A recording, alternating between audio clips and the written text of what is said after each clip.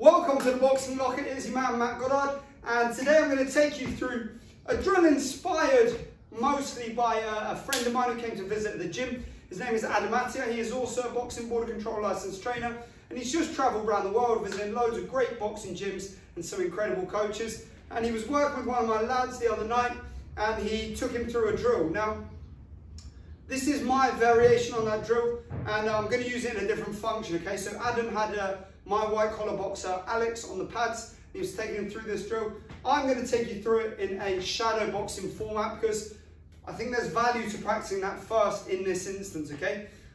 Big shout out to Adam. You can find him on Instagram at @theattia, T-H-E-A-T-T-I-A.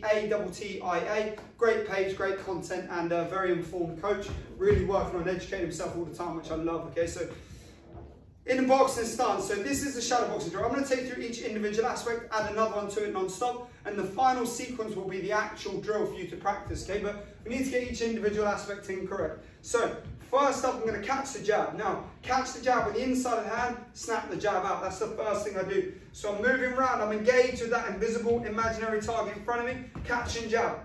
You don't have to step in, catch and jab. You can be going out, catch and jab, anything, any direction, anywhere. You've got to be able to move all the ways. Catch the jab, jab back, whatever direction you're moving, all right? That's the first thing we do. Simple defense, simple counter.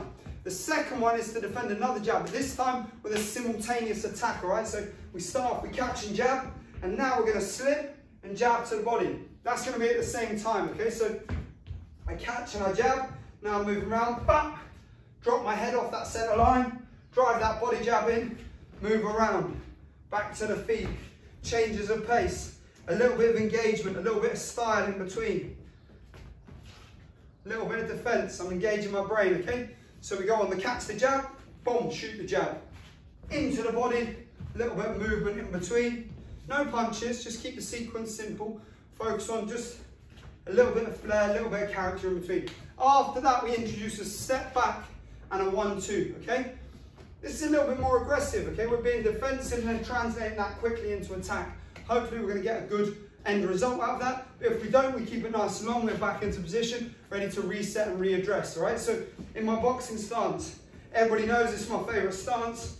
Check it out, my back heel slightly raised, weight sunk back, slightly hip centered, and I'm tucked in. So as I'm moving around, catch the jab, jab back, a little bit of movement, little shift up, jab to the body, step back, 1-2, back in position. A little bit of flair, a little bit of defense in between. Catch and jab. Jab to the body. Jab cross on that back step. After that, okay, after that, now what we want to do is immediately after that jab cross, we're going to double jab and move around, okay? So I catch the jab and I jab back. Catch and jab back. Then I'm going to the body with the jab. Step back, 1-2. At this point here, I reset the feet and go left foot, okay?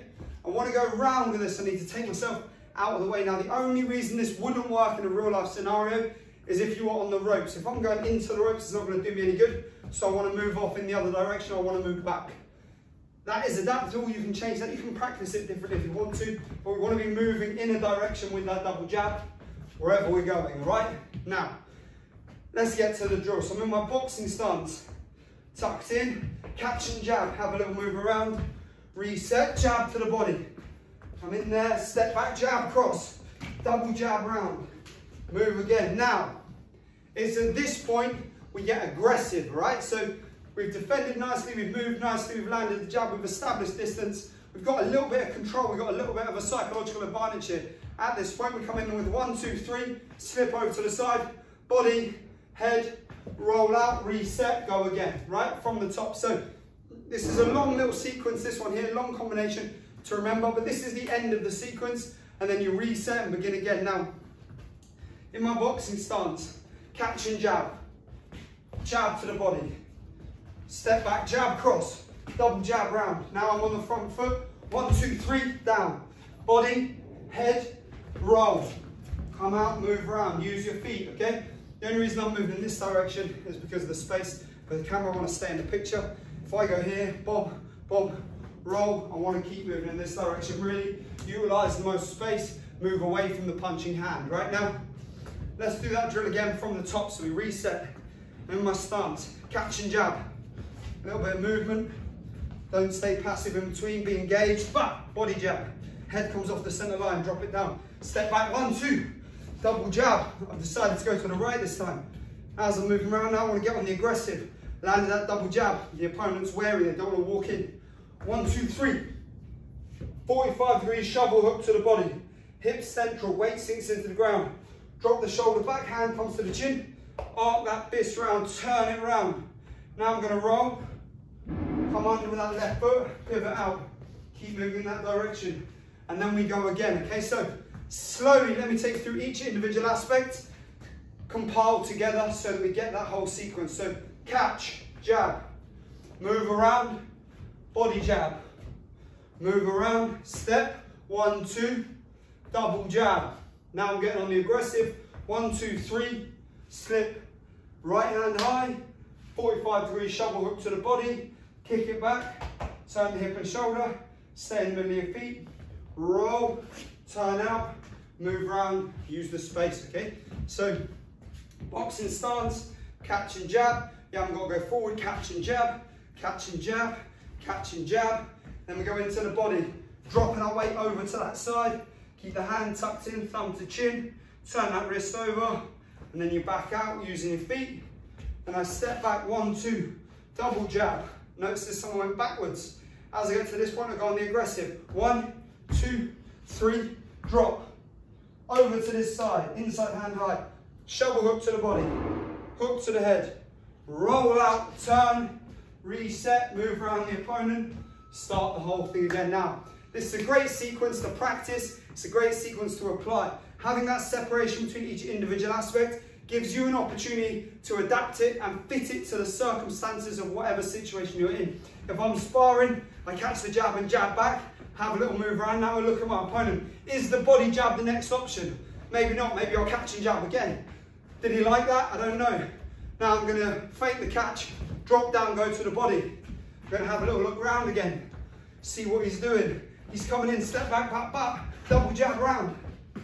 Giving him a new angle now. Now he's got to think. Now he's going, do I want to walk in there again? Do I want to get hit with them straight shots?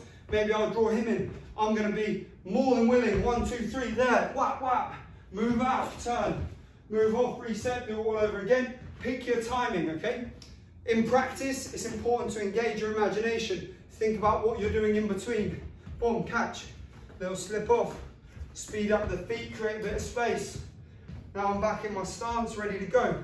Immediately I've posed an aggressive position, okay? So move around, I'm neutral, I'm relaxed, and then boom. Here we go. I'm engaged with that target, my eyes are on it. There's nothing there, but the imagination is engaged. There's a slip, okay? Get that brain working. Brain power all the time. Brain's over brawn all day long. Everything else is secondary, okay? So get your boxing brain, get your functioning of all of your movements, get the intent of all your movements correct. Practice, practice, practice on the technical front. Then augment that, compound that ability with fitness, with strength, with coordination, with speed, with all of these different aspects. They only come together if you've got the technique in the first place. Otherwise, you'll always be a second-rate fighter. Boxing comes first. The best skill set will always come to the top, provided you are doing as much work as possible to get better and better. The best boxers in the world have the widest skill sets. You've only got to look at all of the champions to see exactly that. As always, thank you for tuning in. If you have any questions, let me know in the comments below. Don't forget to like, please, subscribe, please, if you haven't already. And thank you once again for watching all the way to the end of the video. Have a great day, everybody.